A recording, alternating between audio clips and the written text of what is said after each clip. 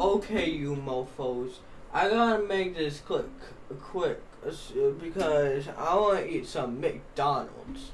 So, my brain go poo poo right now because this thing. Okay, so I googled it.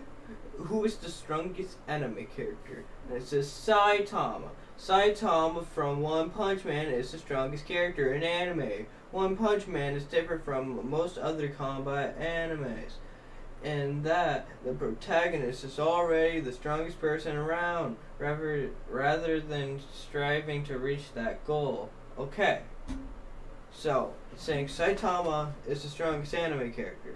Okay, and then when you look at Accelerator from Toro no Magical no Index, right? So you look at this. Accelerator is an antagonist turned anti-hero in the certain Magical Index franchise and one of the main protagonists of the series. Okay, right? So this guy has the power of vector manipulation and he controls vectors at will, I'm pretty sure. Then I'll put in this.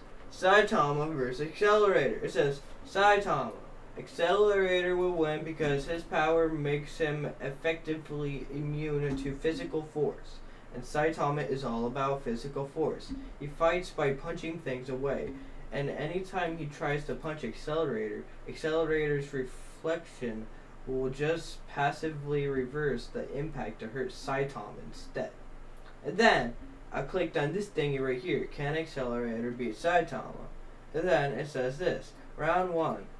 Probably Accelerator, the only way Saitama could win is if he destroyed the planet.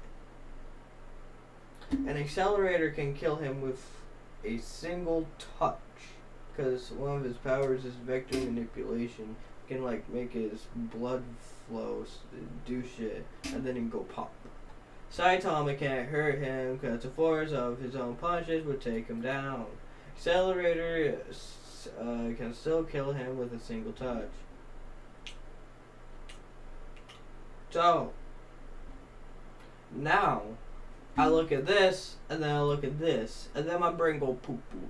Help me.